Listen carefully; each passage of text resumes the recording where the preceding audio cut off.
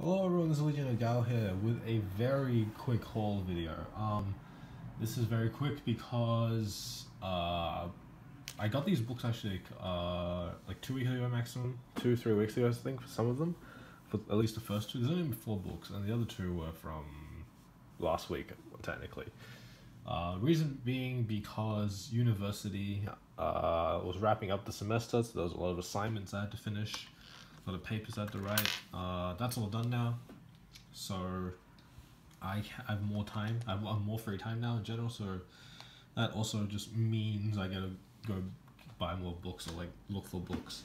So first up, I have 2 Magic the Gathering comic books. I found these in a store called the Phantom Zone, which is in a place, which is in like another suburb that I haven't been in before. They had a lot of 50-cent like back issues, and these were 2 of them I found. They're not worth anything. I just really like Magic the Gathering as a game, and I thought the comic books are pretty cool, especially the old ones, because there's a lot of, like the storyline in the old days were really nice compared to what they are now, which is mainly told through like text stories, like prose stories on their website, and like that one, like it there was a real low point in that story, in those stories, in the modern day stories, but the old ones were really cool, a real epic sense to them. So we have Wayfarer issue 2 of 5. I could only find these 2 issues, so I actually don't really know what the story, like what this specific story is, but I thought it would be around like Ice Age, around that set, Ice Age alliances, would be my guess because of the scenery, the snow, and like just like the weird creatures. Definitely something from Magic's past. Yeah, cool cover as well, and that's about it. The next one is the Antiquities War issue 4 of 4. So the Antiquities War was a big storyline event they did back in the day, which also I think also one of the early sets of Magic was called Antiquities, which was, you know, just a lot of very powerful cards and stuff like that. And there's also like a card called the Antiquities War, which is basically, I'm not exactly too sure like what the actual story was. I think because there were 2 different wars in the very first days of Magic the Gathering. There was the Brothers' War, which was basically between 2 very powerful like wizard brothers, and like they made really powerful artifacts against each other, like war machines and stuff, which is basically what the Antiquities War is. This isn't canon anymore because the Brothers' War basically was like the revamp of it, because the Brothers' War was all told through novels, and this came before that. So this basically is that storyline, and it's like they expanded it a lot in the books. There was a lot more characters, there was a lot more like consequences, just a lot more locations, and you see a lot of that in the early card art as well. A lot of that references the places or the events of the Brothers' War, or the Antiquities War as it used to be known as. And also this cover's pretty like wacky. It's painted. You can definitely tell that. But it's just such a strange cover. But yeah, I just saw the 2 Magic the Gathering logos in the bin, and I just picked them up. Next, we got Batman 48. Weddings in 2 issues, I think. Great. However, I do gotta say, my store, my local store, King's Comics, they have an exclusive variant cover, which is cool. It's by Guillaume March. Yeah, I guess I'll buy that as well, because why not? This is a cool cover. I do like how the Justice League are all in chess pieces. Are they the Justice League? I think they are. No, it's just the Bat family. It's Nightwing. Yep, I thought it was Green Lantern for some reason. Yeah, and Joker's whacking them. Do kind of cool note like the thing they did with the eyes, where it's like this one is completely shrouded in black and it's got dotted green in it. But again, still not a fan of Tom King's Batman. I am debating whether I want to drop this title, because Tom King's on for the rest of the year. Well, he's on for 103 issues or something crazy like that, which is basically a year's worth of issues, because it's bi-weekly. So I'm debating whether I want to just like follow his entire first year, or whether I want to drop it after the wedding, because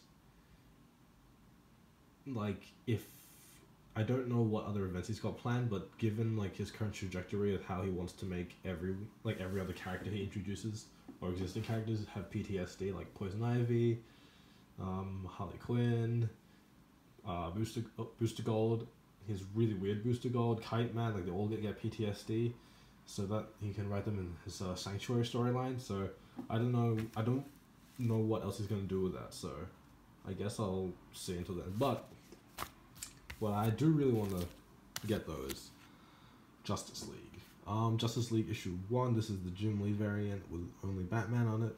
I love this cover. I love how clean it is. How only you can see the title is still at the bottom there, and there's just nothing on top. It's a very, very beautiful cover. Jim Lee's Batman is probably the best thing he can draw. He can draw Batman like no one else, really. Like he's drawn the character for so long, and yeah, it's just a fantastic cover. Also a fantastic issue as well.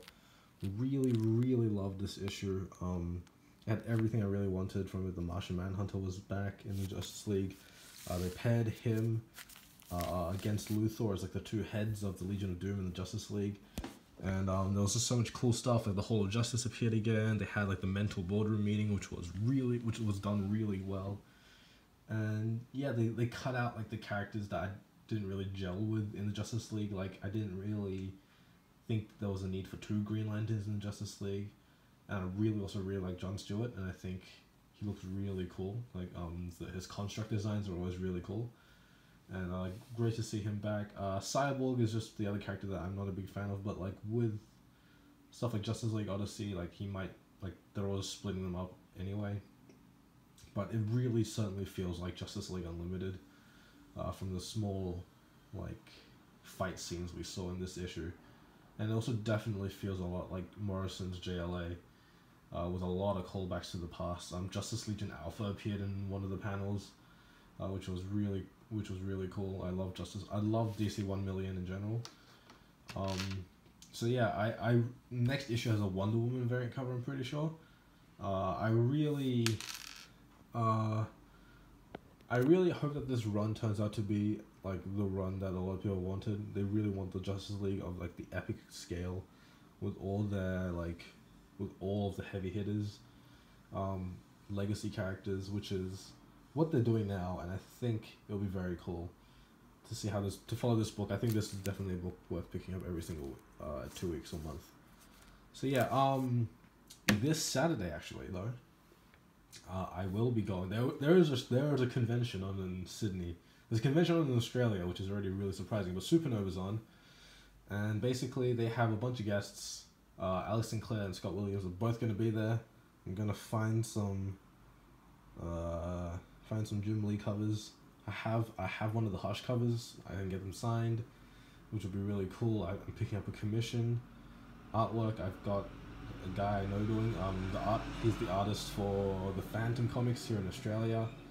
That'll be really cool. And there's just going to be a lot of vendors apparently. Well, there's going to be enough vendors with a lot of comics and back issues, so hopefully I can get a lot of the cheap issues. I'm definitely keeping an eye out for just the normal regular issues I'm missing, because the 0 year stuff is starting to go up in price a little bit, which is a bit annoying because when stuff in America goes up in price slightly, in Australia, like the price adjustment, like the inflation or the conversion rate, due to all that, like it just goes completely insane. So I'm definitely trying to find some of the standard issues left, and also some of the really cheap variants, like the regular B covers, like the themed monthly ones. But yeah, until next time, this has been Legion of Guile.